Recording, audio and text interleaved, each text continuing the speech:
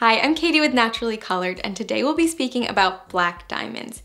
You see, black diamonds are among the most popular color of colored diamonds, and as the popularity of unconventional engagement rings has grown in recent years, the demand for these beautiful gems has gone through the roof. And for good reason. But even though black diamonds are so popular, there's a lot of misinformation and misconception that surrounds them. And in this video, I'll run through the different types, which black diamonds you should buy, and at the end I'll share with you which famous black diamond engagement ring was considered to put black diamonds on the map. Let's start with the most basic question. Are black diamonds real?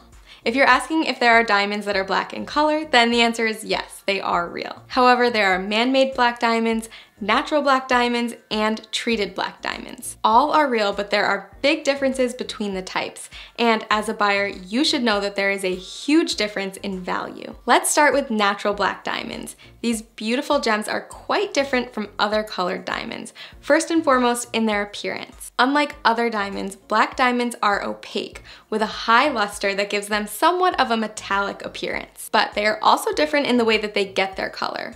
While regular, natural, fancy colored diamonds get their color due to impurities that are attached to them during the formation process, black diamonds have an extremely high number of inclusions, clusters of graphite, pyrite, or hematite inside them, to the point that they appear black. Treated black diamonds are white diamonds that are usually of extremely low value due to the high amount of inclusions in them. Since they have so many inclusions in them, they are considered useless as white diamonds and are only suitable for industrial purposes. However, through treatments like irradiation and heat, they can be painted and sold as treated black diamonds and are far cheaper than the natural ones. Lastly, there are lab-grown, synthetic, and simulant black diamonds, which are not diamonds in the normal sense of the word.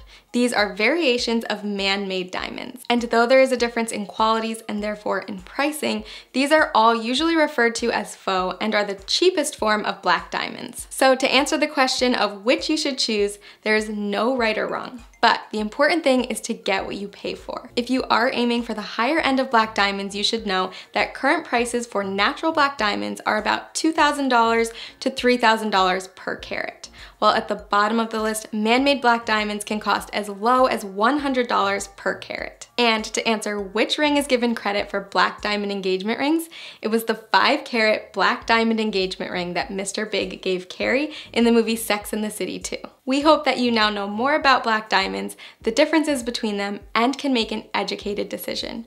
If you have any further questions, we invite you to read the full article on naturallycolored.com or leave a question in the comments below. If you liked this video, make sure you give it a thumbs up and subscribe to our channel.